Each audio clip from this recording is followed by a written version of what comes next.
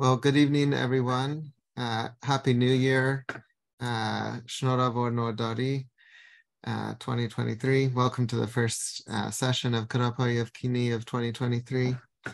So good to see everyone here, and I'm very excited about this session we have with Matt Sarkisian looking at some odes or doch by Saint Nerses Shnorhali written for the feast of Nativity or Theophany.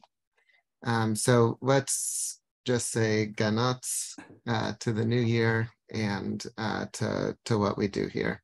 So cheers, everyone. Cheers. And one thing I'd like to add, most of you have probably seen our workout. Jesse and my work on Hemail, and I'm doing something else now, which I'm going to talk about a little bit. And I would not be doing this if it wasn't for this group. So thank all of you, and thank you, Jesse, for that. Cheers. Cheers. Okay, well, Matt, you had asked me to say just a couple things at the beginning about doch, or this genre. In English, we say odes usually. And if anyone's been following the medieval Armenian poetry lecture series that I'm giving through Saint Nerses, some of the these odes I discuss in that series, so I can just summarize in like 5 minutes or so. So essentially, all of these liturgical poetic genres emerged in the context of Christian liturgical prayer. The backbone of liturgical prayer is the Psalms. But the Psalms, of course, are a Jewish book. And while there, from the earliest period, is a Christian and Christological interpretation of the Psalms, the more Christian theology developed and the more feast days were elaborated, the more early Christian writers and medieval writers wanted to elaborate poetically on the meaning of the feasts. And the form that they usually did that in was in these poetic liturgical compositions. So that's the origin both of charagons as well as these doch and other liturgical poetic genres such as the gonses and other things, other kind of genres.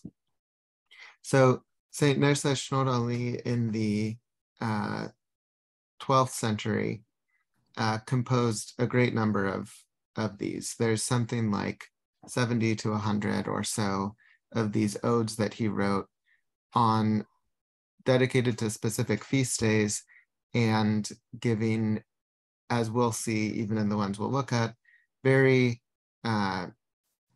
deep, poetic, mystical sort of reflection on the meaning of the feast or the mystery that's being celebrated in the feast. And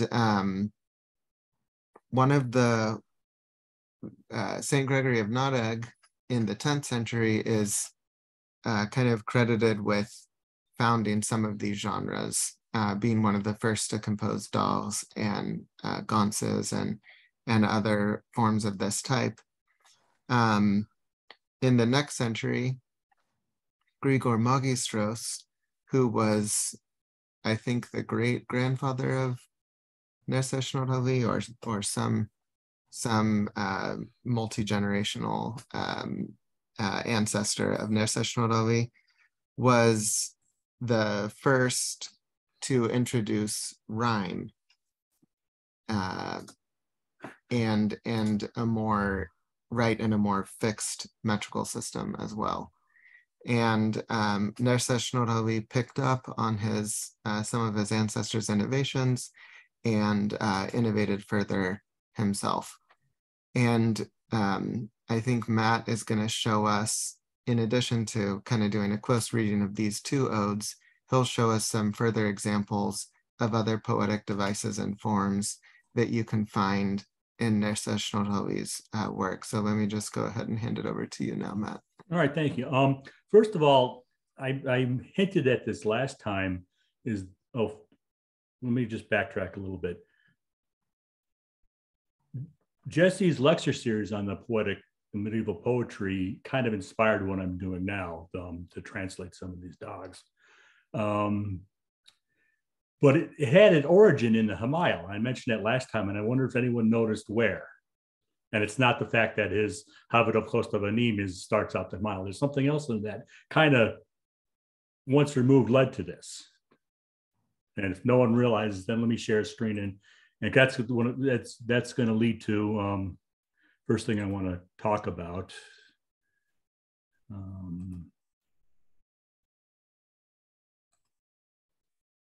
Okay, can everyone see this screen?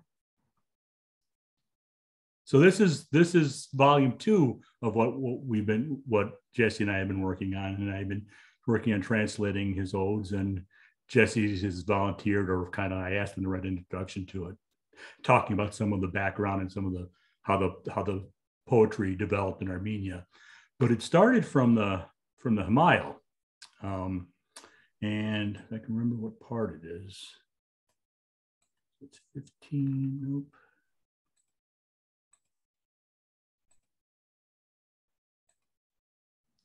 This one, the Song to Saint Sarkis the General, and this song was only 5 stanzas long. There wasn't much to it, and in translating it, well, not in translating it,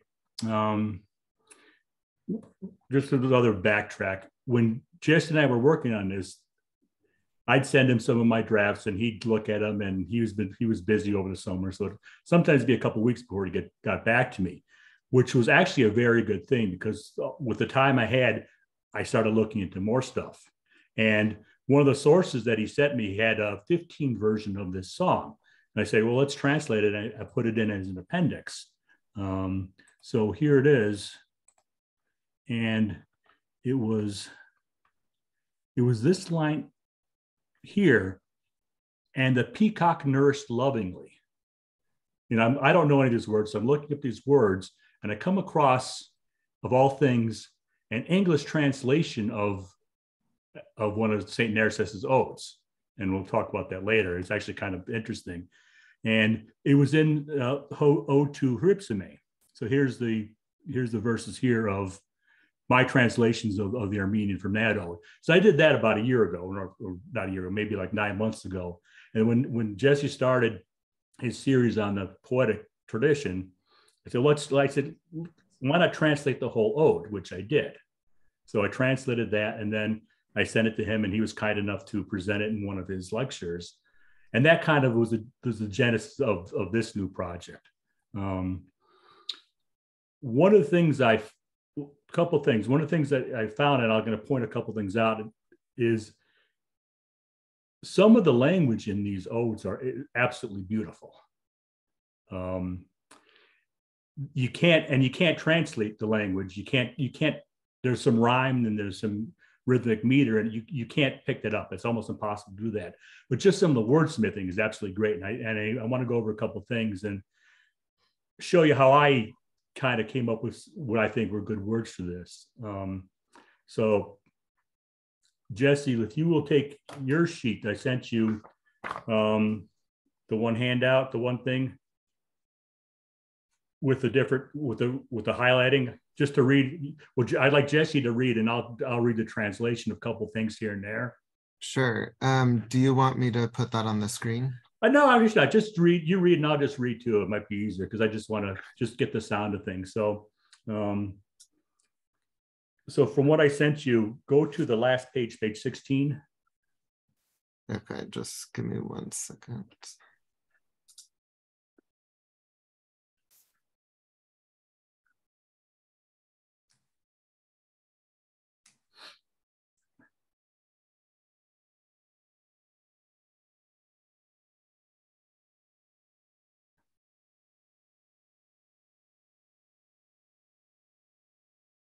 Okay, page 16. Page 16, the one that starts A Kuneg. Yeah. So if you could read that, and just in your wonderful reading voice, And then you'll hear some of the rhythm. There's actually a rhyme in these too. And then I'll read some translations, and then we'll do that for a couple other ones that are in this and talk about a couple of things. So I'm gonna share the screen okay. just so that everyone can follow along. So here on the left, E kuner tatavial I posor, sagartun gamro rag iper chansor, hars nazniv tu aryam koravor, harashtag rashaker hripsime. So this one, there's not too many of them that are in 4 standards like this. And this is one of 2 of them that I've done so far. Meter, there's in the first 3 lines, there's 9 syllables per line, and there's end rhyme, and the end rhyme varies per syllable. And then the last line is the refrain that repeats in everyone. And what was really funny, when I was looking up the wonderful peacock line, I came up with this English translation. I think it's actually funny. And thou art colored, having been plunged in a crimson dye. Thou art covered with leaves like a blushing apple. Thou comely bride veiled with thy blood, Ripsima, angel surpassing in beauty. I just think that's kind of old-fashioned. And then my translation, and one of the things I like to do is you got to try to let the words speak for themselves. You don't fill in blanks, because this is poetry. You don't try to turn things into sentences if they're not there. She is beautifully colored, stained in wine red, verdant, red colored like an apple tree. You, the gentle bride, veiled with blood, wondrously beautiful angel Hripsime. So you can see a little contrast between how I did it and someone else did it. And the one thing too in this one, these odes are almost like a Bible study. I've been finding so many biblical references in them that it's mind-boggling. And it's wonderful to find things. And this was a very interesting one too, because what I call stained in wine red, and Alexander Good has plunged in a crimson dye. The wine red, the word for that is here, posor, which is an odd word for red. And that's been used by a number of people for this color. And it relates to, there's a lengthy passage from Isaiah. And Jess, if you want to scroll down, it's at the bottom footnote there. So stained in wine red or blood red, literally stained in bozrah. And it's from Isaiah. And I'm just going to read a little bit of that, Isaiah 63. But who is this who departed from Edom, the redness of his garments from Bozrah, who is beautiful with cloak and a force with power? I speak righteousness and justice of deliverance. Why are your garments red and your clothes like those of a wine presser for treading a full wine vat? I stomped the wine vat alone, and from the nations no one was with me. I trampled them with rage and crushed them with wrath and brought them down to the earth. So that whole passage there is how that word becomes red.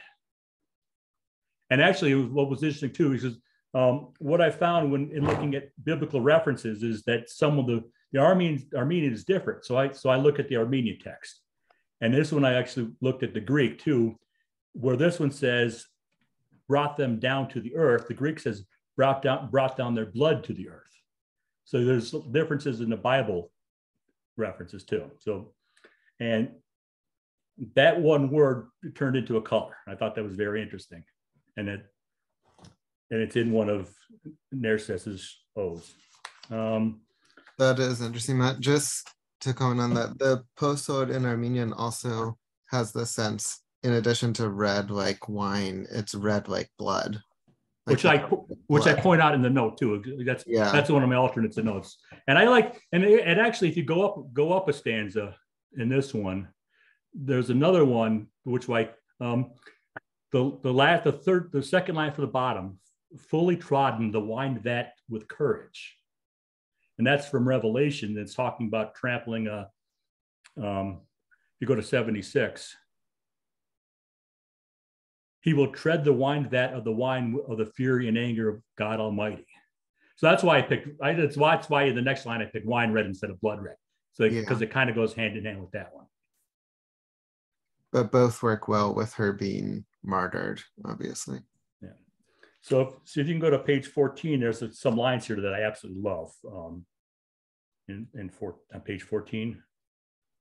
These four? Yeah. So you read you read the English, and I'll read the English after you read the Armenian. Vorov mah merav mah bamp gantanvuin gyank takavoriats. Igyanis veradziats an mahan mahvamp izmerial penutunis. Gamav vasan mer zansen yuriet ima gamav harutial.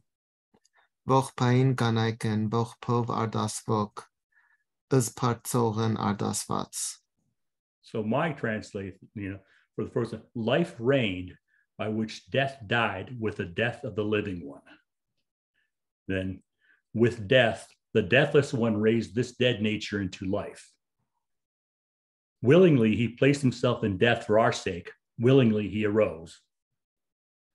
The woman wept with weeping tears for the risen one of tears. I just look, I can't catch the rhythm, but I can catch some of the words, some of the wordsmithing there. Mm-hmm.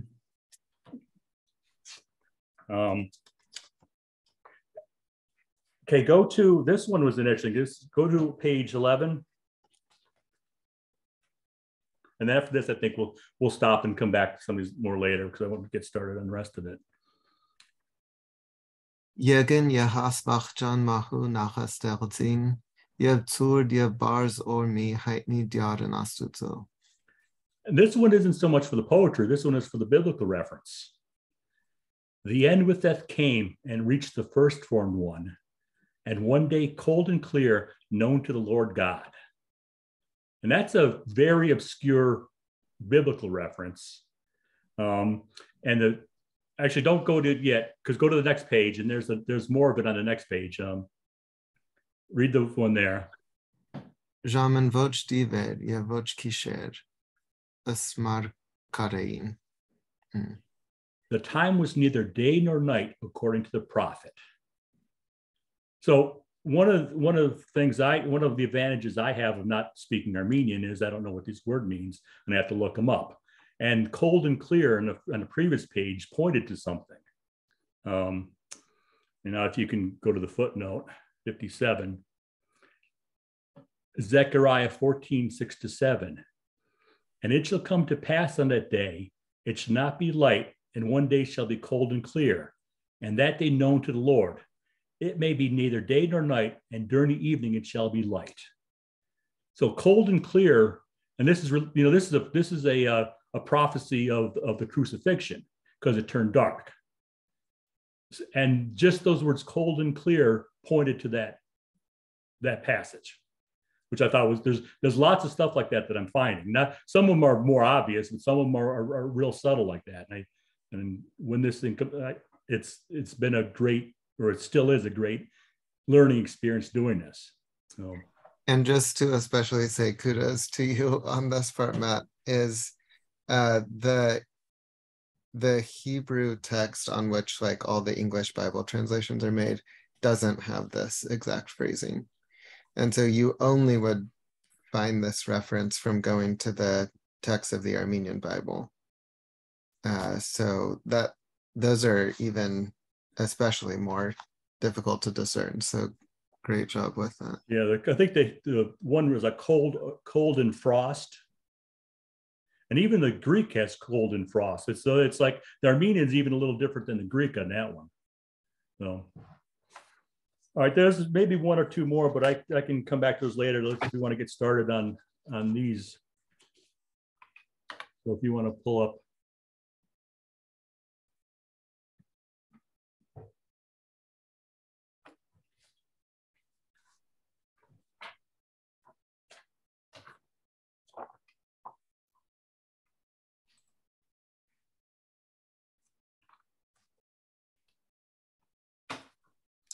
So actually, if you has anyone looked at these in advance? Is anyone awake? So Yeah, I looked them over. Yes. Okay. So in this first one, then you can, let me ask you, what poetic device do you see right off the bat? Well, it's got, I mean, each line starts with I saw, so it's obviously, repeating that over and over again. Yeah. Yes, that's the obvious one here, I saw, starting with Right. I saw. So if someone wants, or Jesse's can. Does someone want to read and translate the first line? I'll read the first line, sure. Yeah.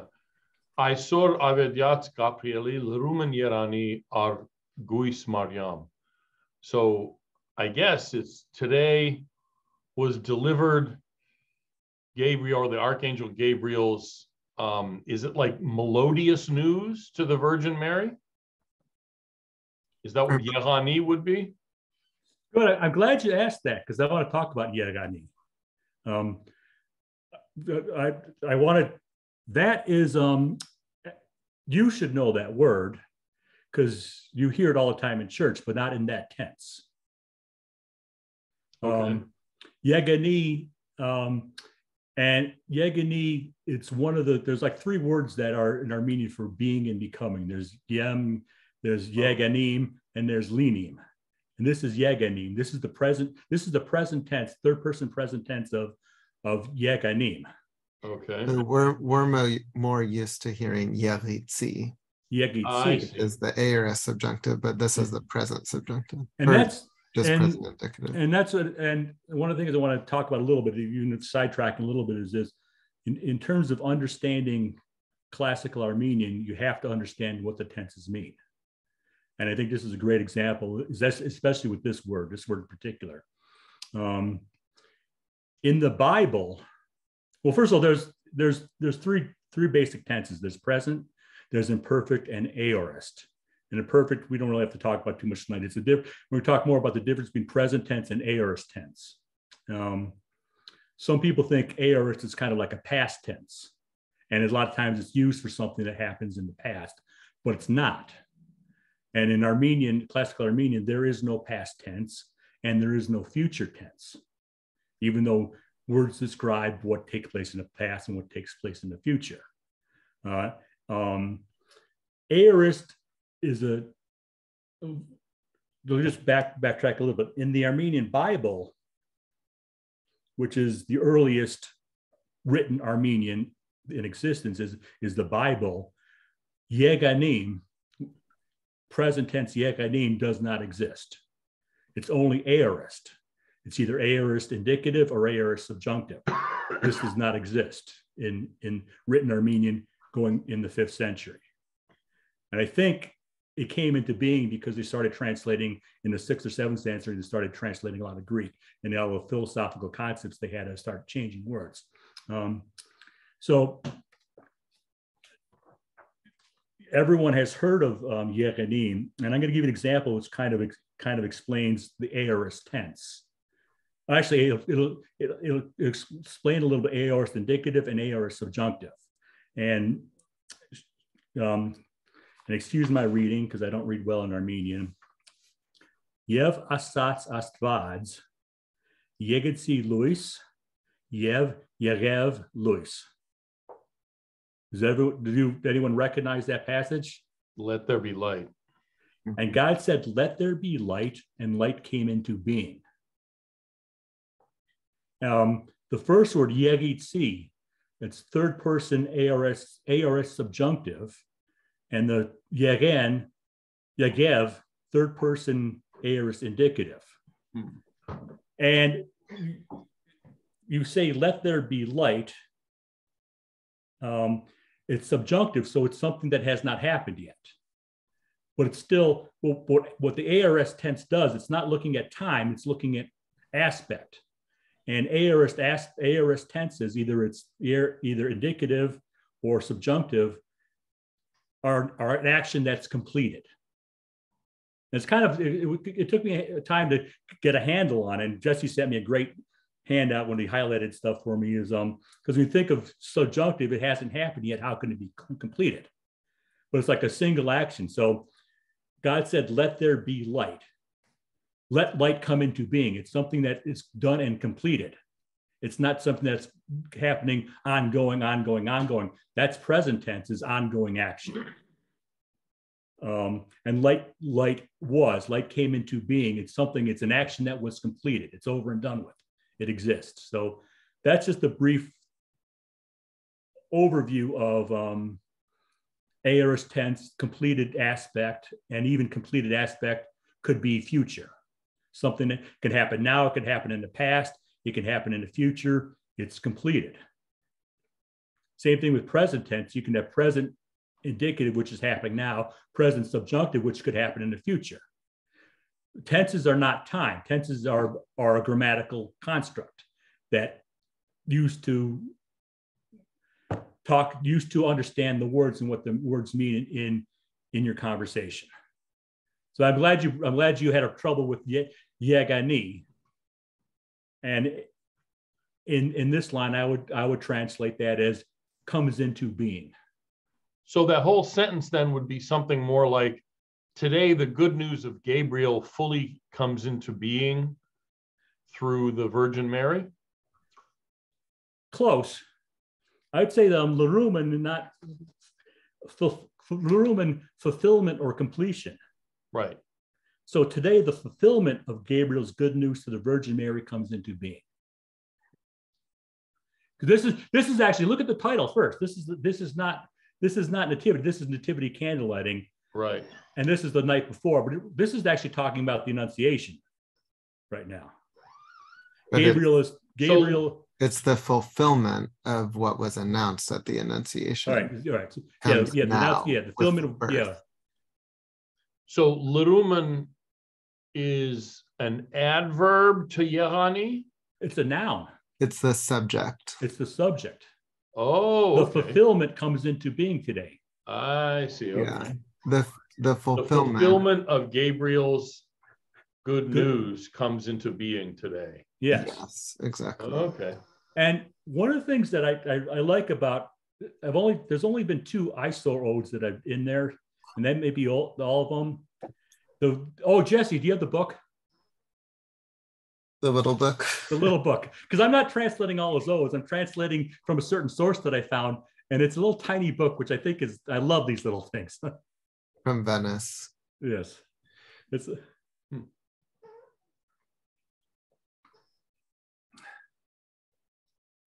And one of the things with Isor Odes I really like, and they're often used. So these are odes that are for a feast, the Feast of Candlelighting. And Isor, what it's doing, these are singing these odes, they're celebrating this feast. They're bringing these events of the past into the present. And in this one, you see, the fulfillment came into being 2,020 years ago, but it's coming into being. It comes into being today. So what these Isor odes do, it takes that past event and brings it into now, which is one of the features that I really like about the ode. And so all the main tenses will be in the present, or the main verbs will be in the present tense.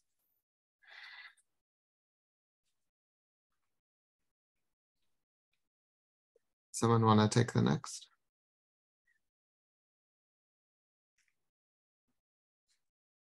I can read, but I had difficulty. The language is much more difficult in these because A, it's poetic, right, and B, it's very, very condensed. Yes. Yeah. So I spent left out. I spent, if I say hours, I'm not exaggerating yet. Yeah, it's difficult. Yeah. It's getting the classes or the courses, whatever you want to call this, is getting more and more difficult. Okay. Let me read second verse. Այսօր անեպին իննամսյան աջմամբ արլցյալ հարկանti գույսին. So again, today, the eternal 9-month development of Virgin's womb completed, I guess.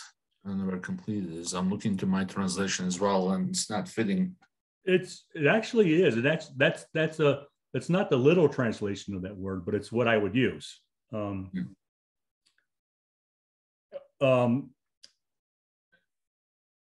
Arletial, that's a participle. It's an aorist participle. It's built on an aor stem. Particles are like verbal adjectives. I call them like magic words in Armenian because they can do so much. You can use them so many ways. It can be used like a past participle. It can sometimes be used as a subject.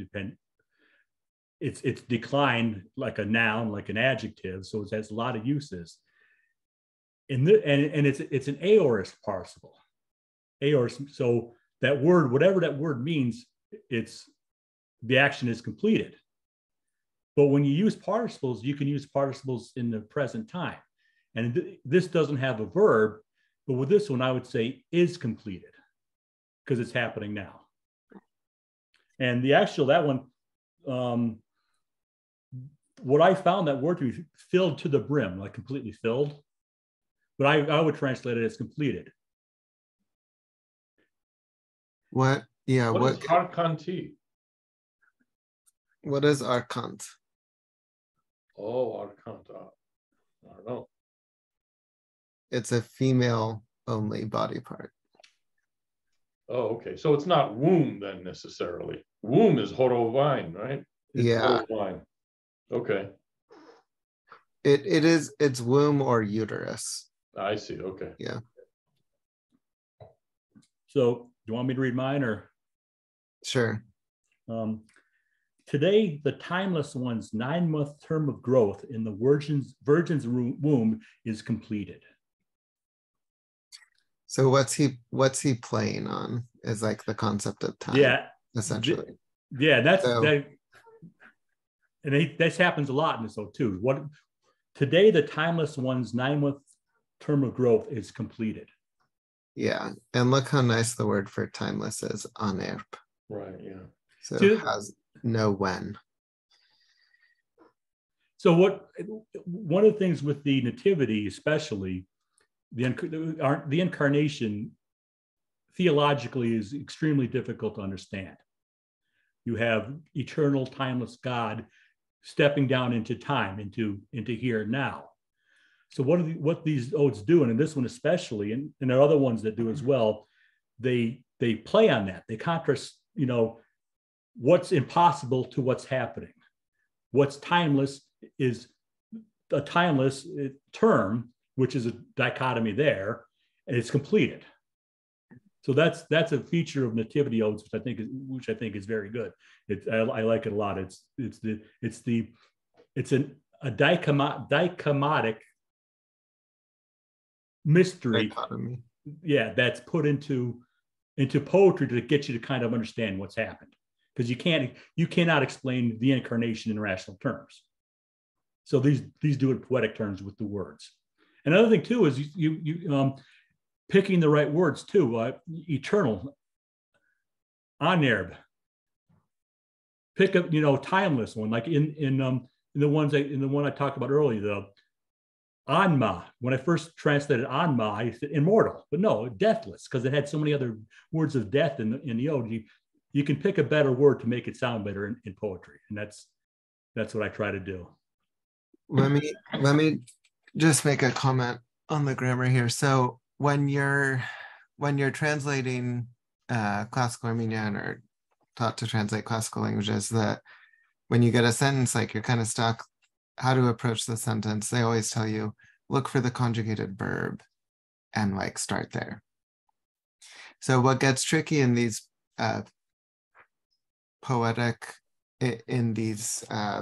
poetry is that sometimes there is no conjugated verb in the verse.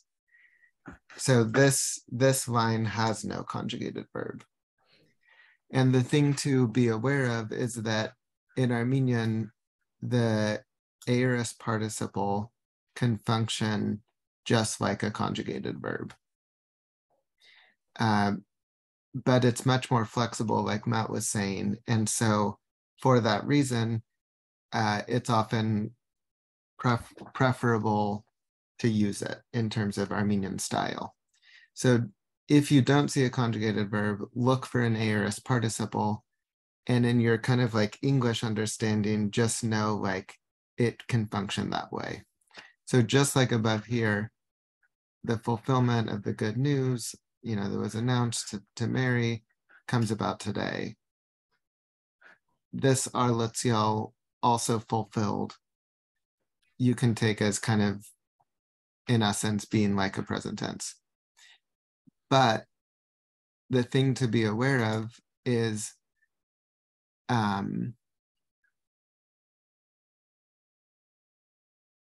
well, actually, so here, the subject of these will usually be in the genitive case, not the nominative. But sometimes they have like the other verb with it, which like the be word with it, and which could be omitted too. That's how I'm. Yes. Here, this is essentially the subject, the growth. The 9-month growth of the timeless one today is fulfilled, or comes to an end in the womb of the Virgin.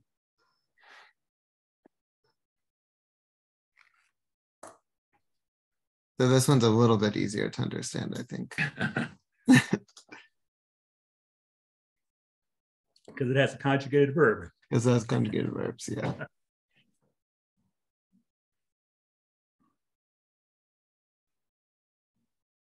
Someone want to take that one? I'll read it again with help of translation. Այսօր Հովսեփ ի քաղաք Թավթի ընդգուսին հայրն իջավանի. I think Alexia could translate this, not to put you on the spot. Well, what I have is today comes Joseph to the city of David in the place of the Virgin to the man of the inn. With the Virgin. That's a man is. There's another word that's like that. That's not man. It means something else. So you're close there. Mm-hmm. And then unt can also be with, like along with, which it is here. Joseph comes with the Virgin. So let's. What was I? Oh, okay. Scroll down to Matt's cheat sheet. Oh. Not cheat sheet. It's like this is how I do this. Or no, it's not a cheat sheet. It's an amazing resource which we'll share at the end with everyone. So see down here. Oh, okay. Grotto. It is also a cave or grotto. Why is there an apostrophe or whatever that is before the E? Because it's not a contraction. It's not like ust where they take out the ut, which I assume is so that you like start the next word with st. But that's a written or printed device, because a lot of times, especially in written manuscripts, the words are so close together that you don't know if that letter is part of the last word or that's, so it's there, it's telling you it's a preposition on its own. You see it all the time, and that's the reason for it. Yeah, so it's so that it's clear that it's not a genitive form. Hopsep Peacock, right, exactly. Right. Hopsep Peacock, yeah. I got it. It started in manuscripts and then was carried into early printing.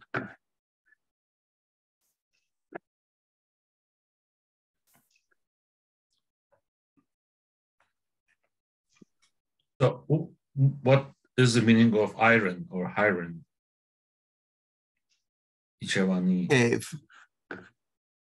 Cave or grotto. So the cave of the, Ichevan, what is Ichevan there? We, in like Western art, it's always pictured like in a stable or something, right. Like that, but in Eastern iconography, it's the imagery is that they were in a cave. Right. And so you can see that in all of these images as well. Ichevan is just like a place you go down to, like a place you go to spend the night. Okay. I call it Lodging, an right? inn. Yeah, Transferred it. exactly. Lodging or inn. But what's the meaning of Hiram? Father's lodging?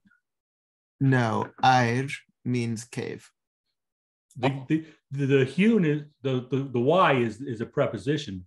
It's the E that when it attaches to a vowel, it turns into that letter. So in the grotto, in the cave. In the cave of the inn. Yeah.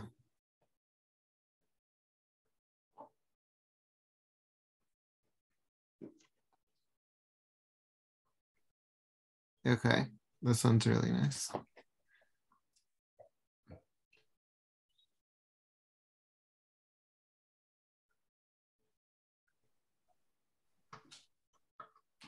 I'll read it if no one else wants to. Yeah, go for it, Mark. Aysor yergnain arkan madane to yergravor arkai karo. Again, there's I don't know why the apostrophe is for the to, but today the heavenly king enters, I don't know, is that kir? I mean, the word of the worldly king, earthly king. I don't. So first of all, the to there, the apostrophe, that is actually a contraction. That's unt. Oh, it isn't. Okay. Yeah, because sometimes they'll drop those. I've noticed because they're trying to keep a syllable count. I don't know if this one. And there's a vowel at the next word, so sort of making it one word. Yes. Yeah. But it's unt. Yeah. Okay. But karo is what is that kir? Is that, I mean, that's what I'm confused about. Yes, it is.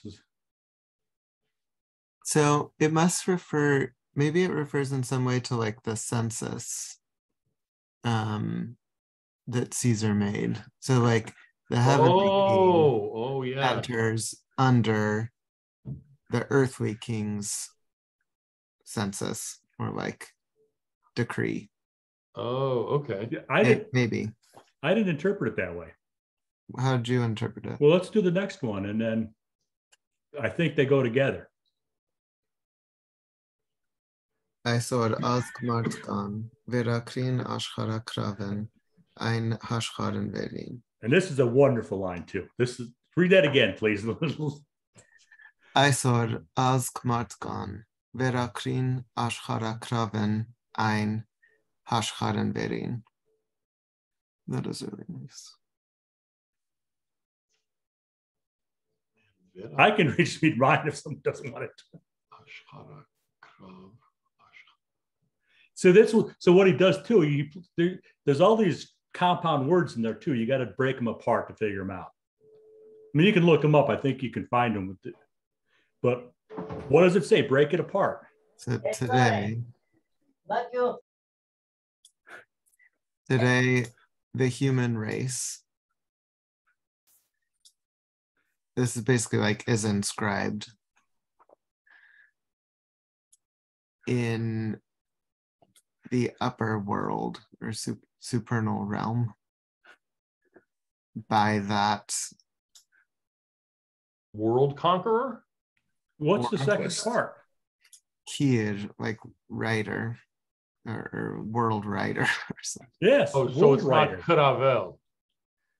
Oh, I don't know. No, I think this is the instrumental case. I see. Okay. Yes, it is instrumental. Yes. Instrumental with the N on it. Today, the human race is written above by that world writer in the world above. So going back to the next one, the earthly king the heavenly king enters with the earthly king for writing. Dative, that's how I read that, because he's writing into the book of life. That's how I interpret the karo in the last line. No, I think it's related. I still think it's related to the census. So I think I would interpret it as like he's saying today the earthly king, the heavenly king, Christ, like the Logos, enters under the census of the earthly king, like the decree that Caesar Augustus made. But also today, the human race is inscribed into heaven above, like because the incarnation, you get to by the world writer. Yeah, but this word can also has to do with taking a census. Like if you see like Okay. Ashara Kiranel is to take a census, or so it's like, you know, recording everything in your realm essentially.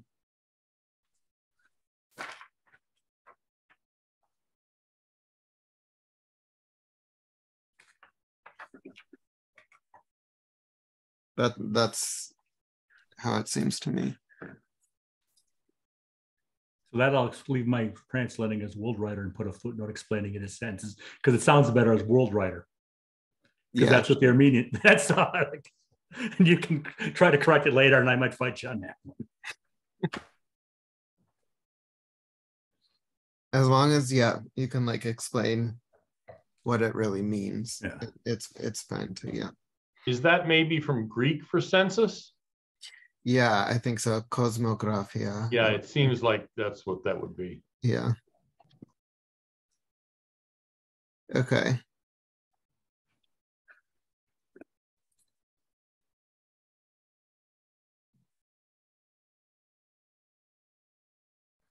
Well, I'll read. I mean, nobody wants to. Այսօր իհորե an marmin ձնյալ vorti նույն marmanov ձնանի. Today, from the insubstantial Father is born the Son with with the same body born. That I don't get that part. So it's, again, it's all about paradox, just like over and over. So today is born. Oh, okay, I got it. Yeah. So the Son who was begotten bodilessly. Oh, I see. By the Father, or from the Father, with the same body somehow, is born. Okay. But couldn't knowing be a pronoun, the same one? Oh, that would make way more sense. Yeah. Yeah, that's how I read it. The same one is born with flesh. Is born in a body. Oh, I see. Yeah, that makes way more sense. Because there's the contrast. It's the same. He's born without flesh, incorporeal, and he's born today with flesh. Very good. And I've seen knowing a lot, and most of the time, it's a pronoun he uses it as. Good. Sometimes it is like an adjective, same thing or something. Most of the time, it's same. As same one that I just was talking about. Yes. Yeah. Good. So the nuing there, in a sense, is sort of the subject. It would be like nuina. We would put an ut at the end, right? An article. Yeah. That's the subject. Definitely the subject. And yeah, in classical Armenian, you don't need the article. With right. Yeah, exactly.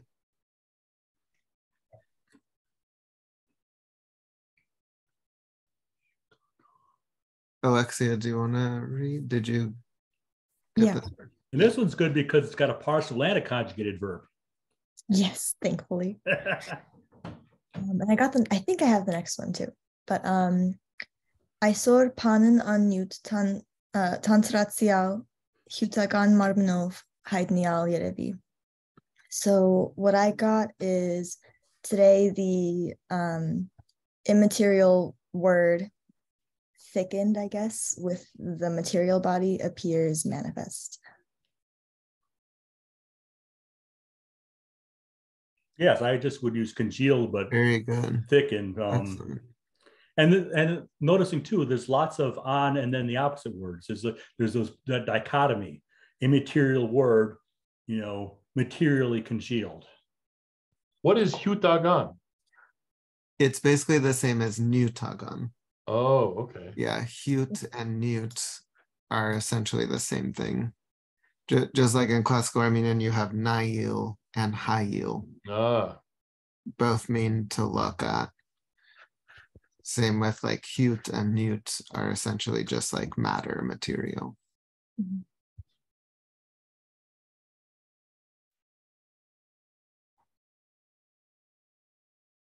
Did you want to do the next one also, Alexia? Sure. Այսօր լուծանի երկունք անիծից նախահորն ծնունդյան Սուրբ Կուսին. And there was something that I got a little stuck on, but what I basically got was today, the throes of labor of the cursed forefathers consume the Holy Virgin. Not quite. No. No. I think the issue is with ludzani. Yeah, I had trouble with lutzani. So the labor pains, yeah, exactly. Kind of like which was the curse of Yeah. the forefather is dissolved, so like done away with. Oh. Because of the birth of the Holy Virgin, or in the birth of the Holy Virgin. Matt, how did you translate that one? Today the labor pains of the curses are dissolved by the Holy Virgin's birth of the first father. See, I could go. Oh, I think the first father goes with the curse. Okay. Yeah, the curse of our forefathers. Yeah. Okay. Because it's nachahor. I mean, it's genitive. Mm-hmm. Well, just does it modify curses or does it modify birth? I would go with curses. Because it's after. Yeah. Usually the definite article is put at the end of the like phrase to sort of like close it off. Okay. So Yergunk anidzits nachahoren is like one unit. And so how would you say that? The labor, the curse, our forefathers' curse of labor pains? No, this is Genesis. The right, curse is sure. imposed upon humanity, the labor pains of birth. He knows. He's just saying like, how would you translate it? Like, I think just like the labor pains in English, we'd have to say like, which was the curse of the forefathers. Right. Yeah. Forefather. Yeah. Yeah. Although it's really foremother. I mean, Adam didn't have really to deal with the labor pains, Yeah. But I mean, which is why maybe ancestors is maybe a better way to translate that in this case. Exactly. Ancestor would be better there.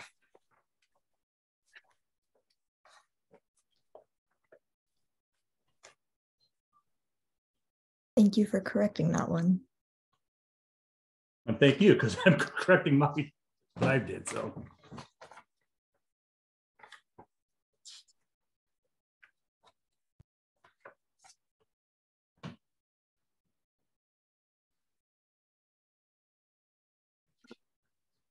So this one has an interesting Bible reference to it.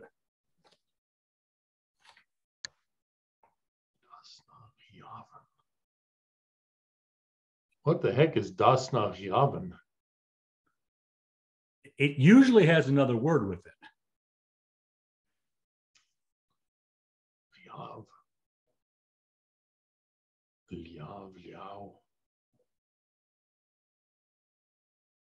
So this is Dawson. Yeah, I get that. And then, but yeah, and this what? is the weird part. Ari is, I guess, like a string. Exactly. String? 10-stringed. The 10-string. Oh, I see. Okay. instrument, basically. Yeah. Yes. Mhm. And it usually has Sagmosaron after it in the Bible. Actually, I think it always has it after it in the Bible. So today, David with his lyre gave us a sign that was found in Ephrata. Mhm. And that's a reference to something that Matt will tell us. Well, I'm going to ask Hopefully. Mark, because you're supposed to. Do you when you're in church as a deacon, do you do the vesting of the priest? Yeah, but we don't do the, I mean, I just do Yevyevis, and he says the rest of it to himself. Yeah, that's what Paul does too. Yeah. But right in the beginning of the vesting part, there's a psalm that you and the priest are supposed to be reciting. Right, which we don't, yeah. Which you don't. Right. And that's it. It's Psalm 131 or 132 in the Masoretic. Yeah. And it's actually it's a prophecy of the incarnation.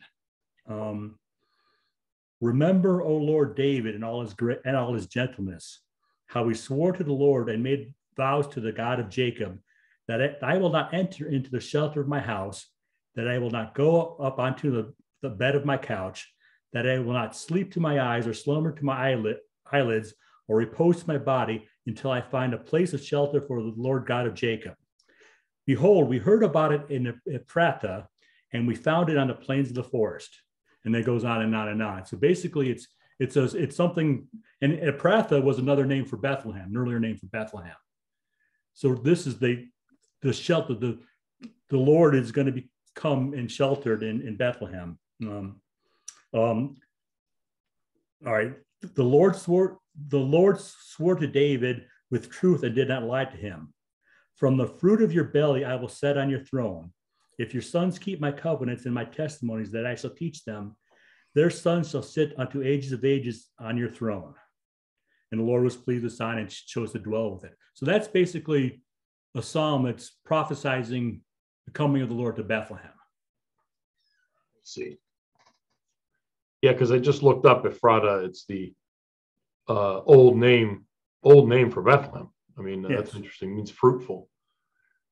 Okay, so today David with his lyre gave us a sign, or today the sign that David gave us with his lyre was found in Ephrata. So look at that last expression after the comma. This is almost like a quote from the psalm. Yes, we found it. We found in Ephrata. We found it. They left the it out, but we found in Ephrata. Okay. And that it's a 10-string harp or 10-string. There's a Greek word, psalterion or something like that. It's in the Armenian Bible for it, sagmosaron. So it's a 10-string lyre. Whatever they thought that was, when they translated the Hebrew into Greek, whatever they thought that meant, they rendered it psalterion in the Greek, and then the Armenians turned it into sagmosaron. Whatever that means. It's a 10-string. In English, harp. You would just use lyre, right? Because at least people would understand what that is, rather than. Yeah. Not that anybody knows what a lyre is, but they know that it's something with strings, and David played it while he was singing the psalm. Okay.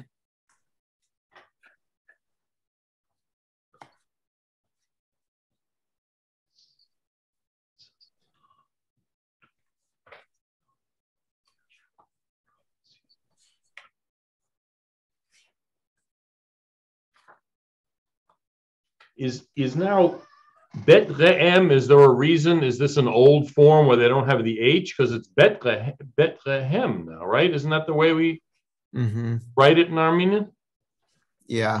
There could be spelling errors, or there are variants in the various manuscripts too. So, or is it just a way to save a syllable? Bethlehem, you know what I mean? Sort of elide the two of them. Might be that, yeah.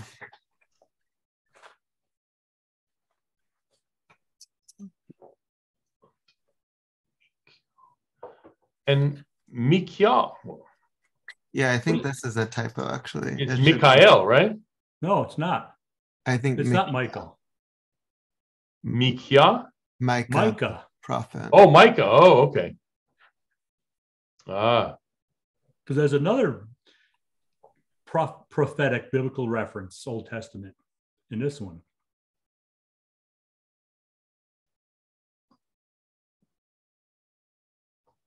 Did we read it yet?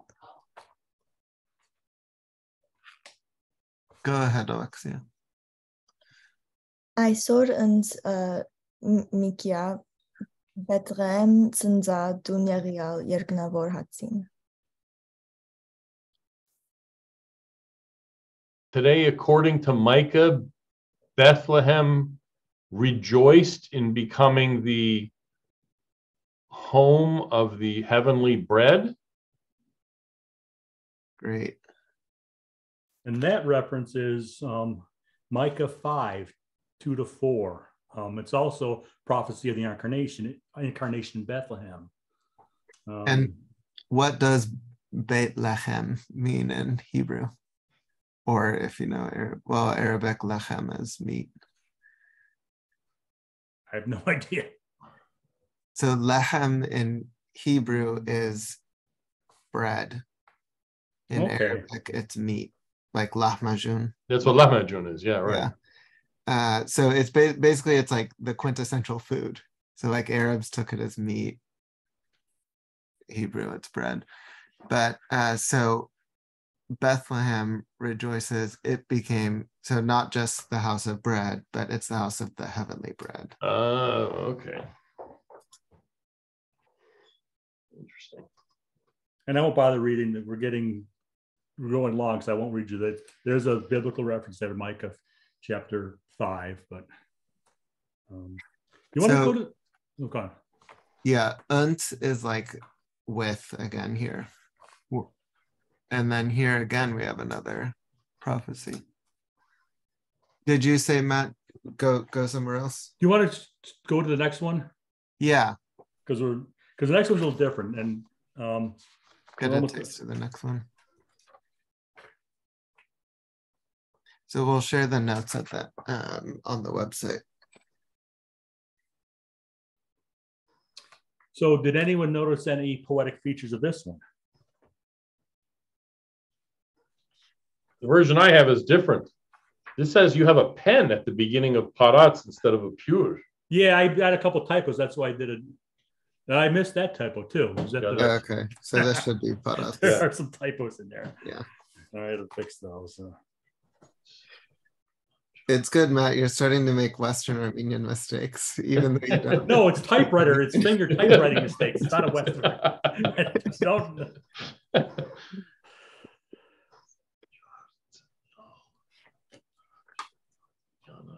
Why don't you zoom out? Why don't you like smaller view, Jesse? Yeah. Okay. Give us a clue where we should be looking. Don't look at the second lines of the stanzas. Look at the first lines of the stanzas.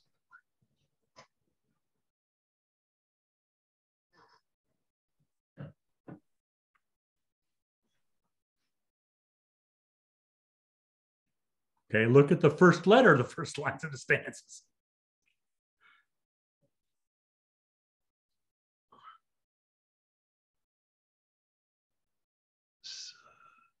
So it's like an alphabetic, or it's like an acrostic with his name. Yes. Oh, it's sort of der Nerses then? Yeah. Yeah, kind of without the yesh. Right. Der Nerses sa. This one is Lord Narsis's. Oh, I see. He does that an awful lot. He has a lot of acrostics, and they're usually name acrostics. And I didn't want to highlight them here because I wanted to see if anyone noticed it. Yeah. One of the problems with these is it really messes up word order. So it makes it a lot tougher because he's sticking words that begin a sentence that would not normally be there. there is a certain hubris in that, you got to admit. And most of them are his names. There's a couple of them that are just the alphabet, A to Right, to yeah, K. sure. Like Aravot Luso or something, that's obvious. But yeah, but most of these are his name. Right. That's what I mean. That's when he does the acrostic. So for some of these though, it was like the only way across time that you would be able to tell who wrote it. Oh, I see. Oh, that's interesting. Because they kind of, they circulate, but like this way, somebody else can't claim authorship of it. It's like, no, look at this. Exactly. You didn't do that. Exactly. But it's a neat device. And it's hard to do. It's hard to, and when you get to hewn, there's no words that start with hewn if you do it in alphabet. Mm-hmm. Well, that's why in Aravut Luso they do it as a he, don't they? Huge. Yes. Yeah. Exactly. That's what he does here too. So not in this one, because this isn't the alphabet, but that's what he does as well.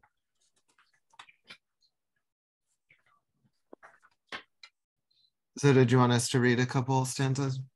No. If you just want to, do you want to go through it? Let me.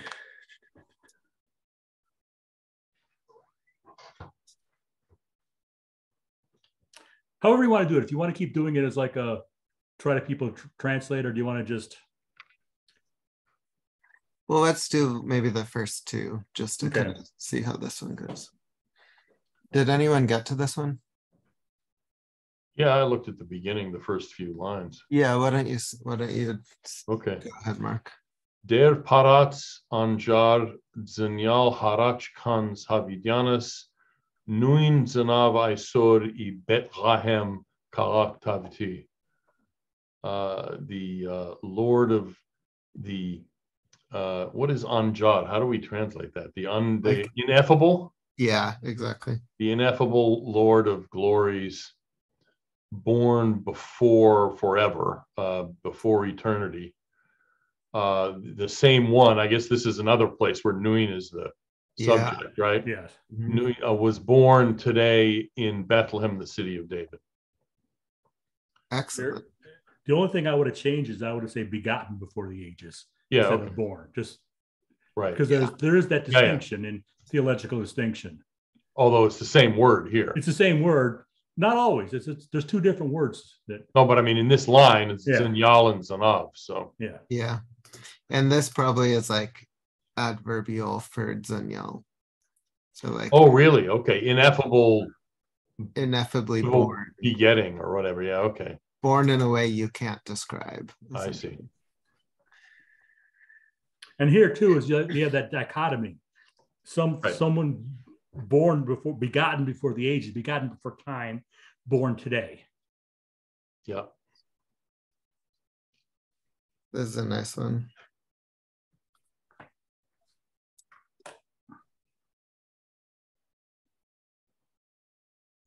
Matt, why don't you just lead us through this line?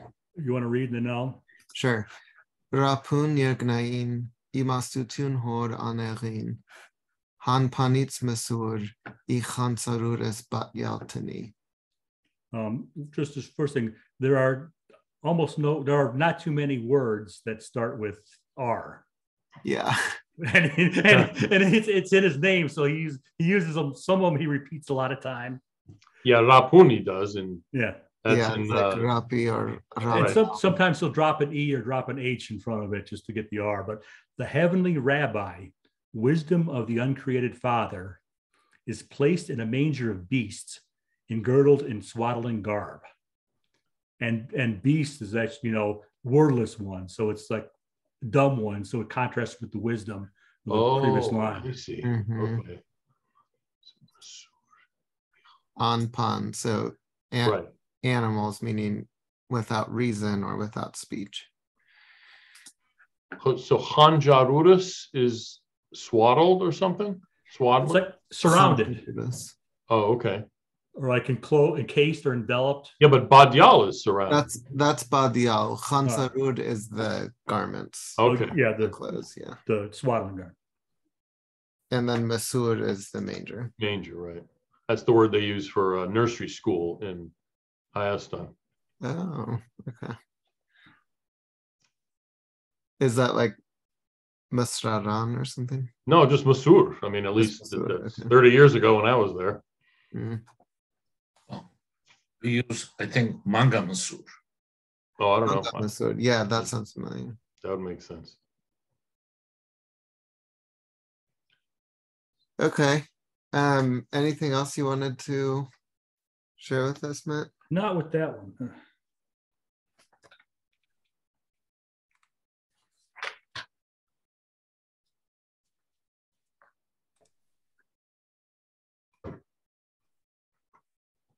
Oh, actually, do you want to? Yeah, actually, there's one more I want to do. Can you go back to that? Sure. That was actually very interesting.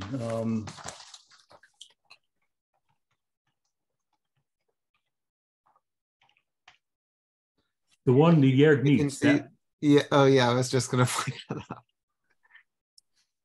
So, because there's something interesting. There's a couple interesting things going on there. Okay, let's look at this one.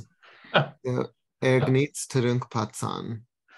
Einzor pagiats melok atan. Hor parpar hanchiats. Ta im vorti tamalavaruk.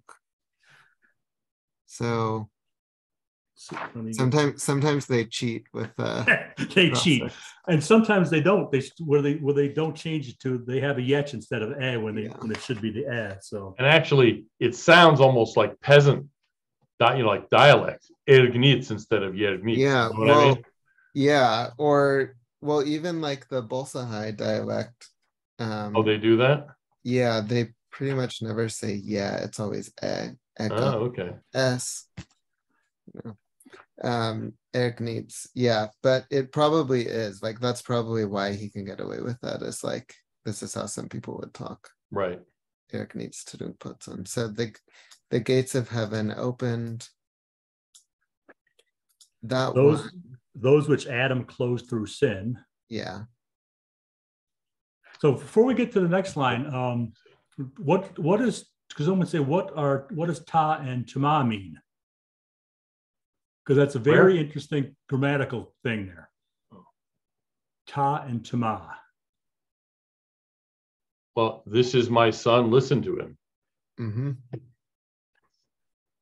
Not he is my son. It means the one that's, see, Armenian, things get lost in translation in English. The Armenian has the deictic system, has the S, T, and the N. Right. This is a T. So it means the one that's over by the listener. So God from up high is talking to the people down below. That is my son. I would translate it, he is my son, with knowing that that's what it means. He is my son, the he who is near you. Mm-hmm. Listen to There's him. no real way to like get that out in the translation. There is not. Then you almost have to explain it in a footnote. Yeah, but can't you say that is my son? I mean, that, in other words, conveys that it's over there. You can, yeah, that or this, that. But this is also biblical. This is also right from the Bible too. And it's right. Which, I mean, in Luke, it can be, this is my son. Yeah. Although it depends on the translation, but yeah. Mm-hmm.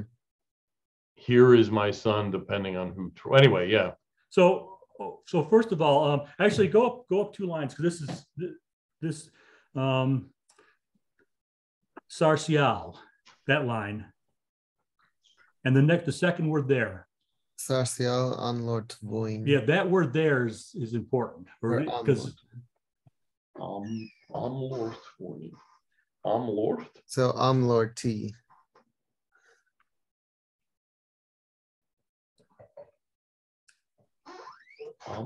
Lord T. So I mean the son, but what does Amul mean? So Amul. Chimki did, I never heard of it. Amul is barren. Couple, no? Barren? Amul. Mm-hmm. So the barren woman's son. So in this case, barren, or is it sort of metaphorical? It was the woman who didn't have sex with a man. No, it's the barren woman's son. And we didn't, because we're skipping around, we're kind of missing some of it, but Okay. Who in the Bible were barren and had sons? Like every other woman in the Old Testament. Yeah, right. but relating to the New Testament, though.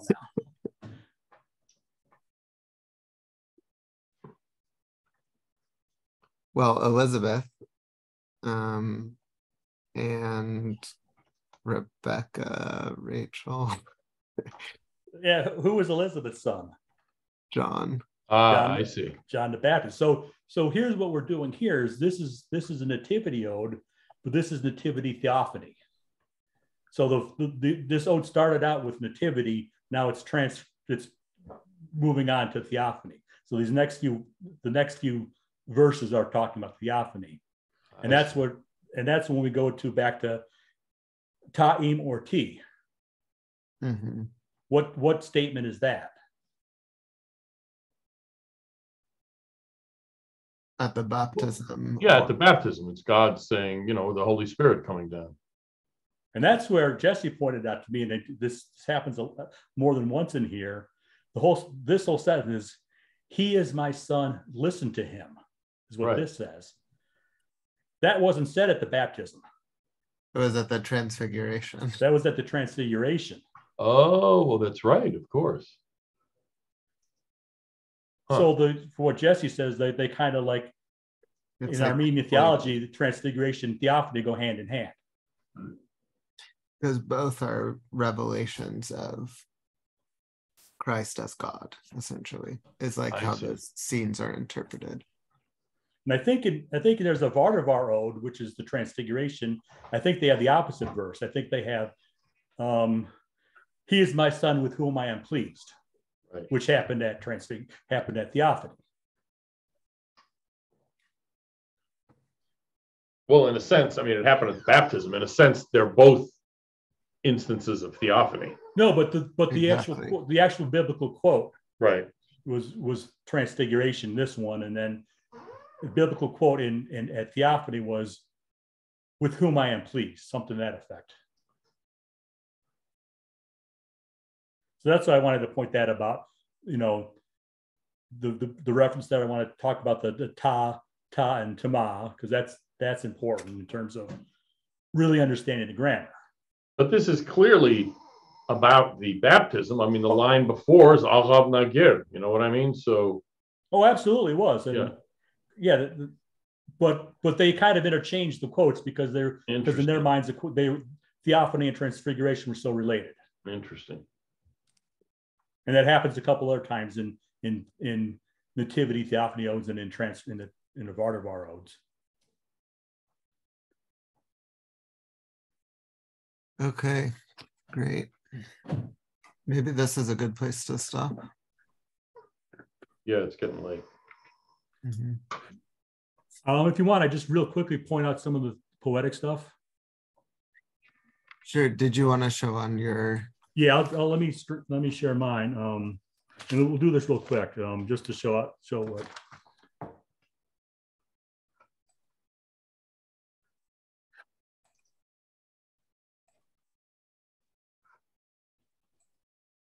So let me zoom in with the two.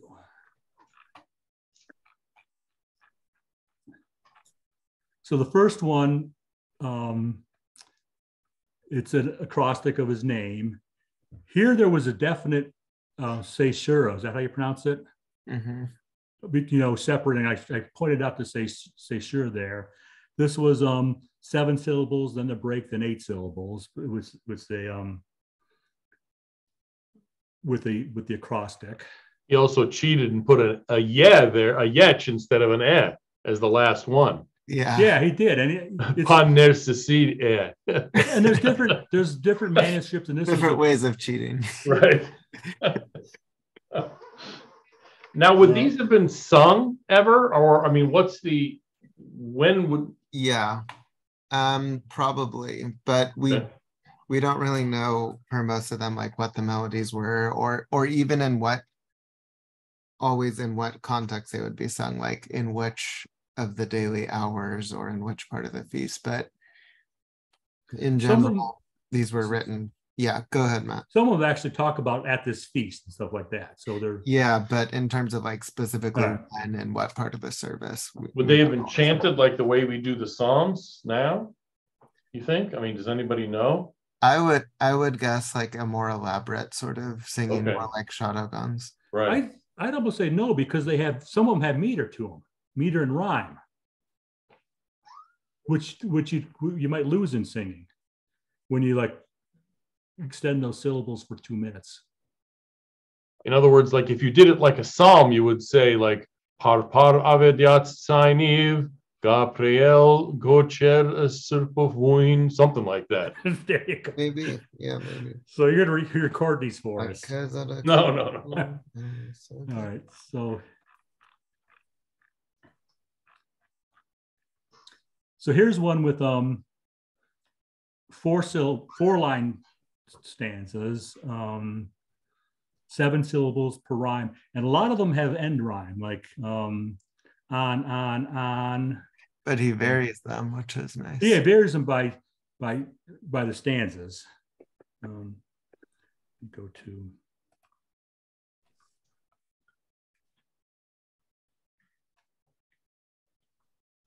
I'm just going to point a few of them out.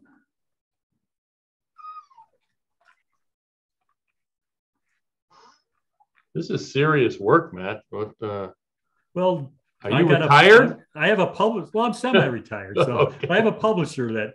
So this one was neat because this one isn't alphabetic, but it's doubled. Each line is the same, is the alphabet letter. Right. Which I thought was really neat. Well, like Arabo Luso, except it's 2 instead of 3, right? I mean, yeah.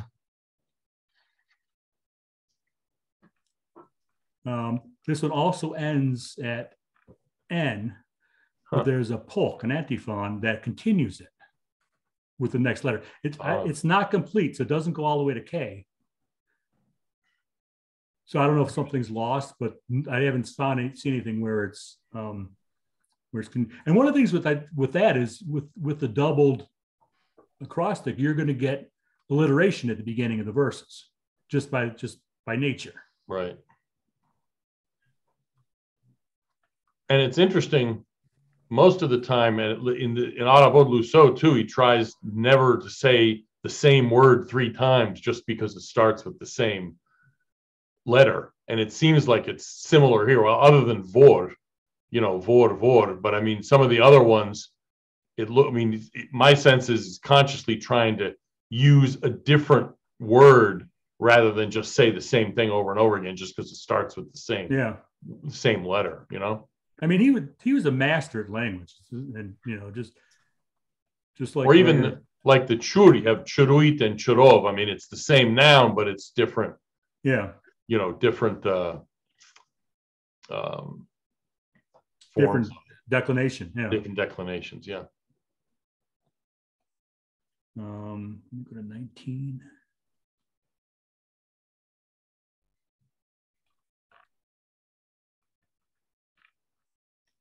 This one was interesting because it was a 3-line stanzas, which I had not seen before. And it's also an acrostic, a name acrostic. 11 syllables in the first line, 12 in the second, and 10 in the third.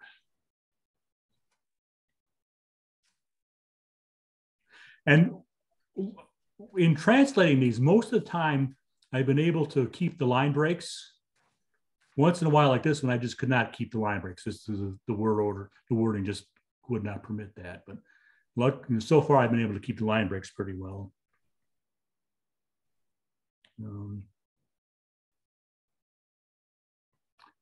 This is another name acrostic.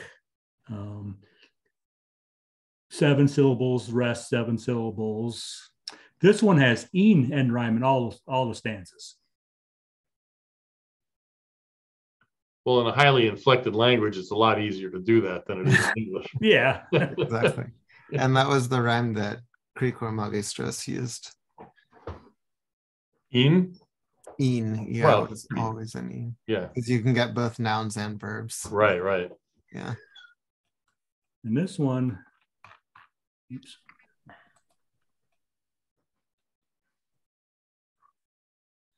So this one is a name acrostic. It has syllables and a rest and same syllables. There's something else going on in this one. I wonder if anyone got to look closely, and this is going to be tough to pick up. Let me zoom in a little.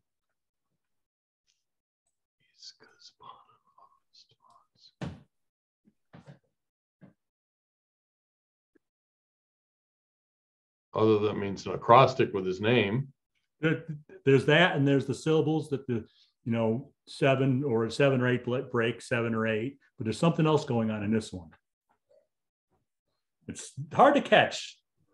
Maybe if Jesse reads a couple stanzas out loud, and maybe we catch it. Noinako antor panen asvads, iskus panen arasvads mishten. En an marmin an helial, yev panagiat imez ramoren. Ramit derin hansen arial and mer, veranil marmenov sirapar. Oh, There. the last word, the first letter of the last word is the first letter of the word in the next line. Not just the letter, the first syllable. The whole syllable is the same. Right. Mm-hmm. N. So N. Oh, Ram. Ramoran. Yeah, okay. Sirapar. Sort of cheating a little, but yeah, but it is cheating a little bit. Yaraper, Sirel Vuin, Siratialen, Mertsanal. yeah. Nice.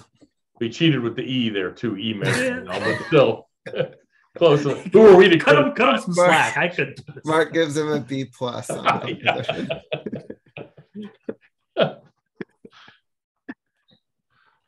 And the last one was the Hypsime, which is all the way down. So this one, it's also 4-line stanzas. What was the 9 syllables, 9 syllables, 9 syllables, and 8. This last line is a refrain that repeats. And the first 3 in each stanza is different, but there's end rhyme in the first 3 lines of each stanza. Interesting. So it's actually, this has been very interesting doing this stuff and challenging. And Jesse's going to have his hands full correcting me, but well, great work, Matt, and thank you for sharing with us all of this. And it'll be exciting to see. We got a sneak preview of the second volume, essentially, in the sources from the Armenian Christian tradition. So thank you for coming. I had fun doing this. I don't know which I like better, the Hamail or this, because they're so different. Yeah, well, definitely the language here is much more challenging, I would say, with everything being so condensed with the poetry. So if it did seem particularly hard, I would say the language here is more difficult than some of the more simpler prose passages. Thank you, Matt and Jesse. Remarkable. You're very welcome. Yeah, thank you. It's amazing work. Thank you. I gotta run. I'm still at the office. So I'll see you guys next month, I guess. All right. Take care, everybody. Yeah. Thank you. Thank you, Jesse and Matt. You're very welcome. That's our Christmas gift tomorrow. Yes. 1 day early. That's right. All right. Good night, everybody. Good night. Thank you again. Good show, buddy. Good, buddy.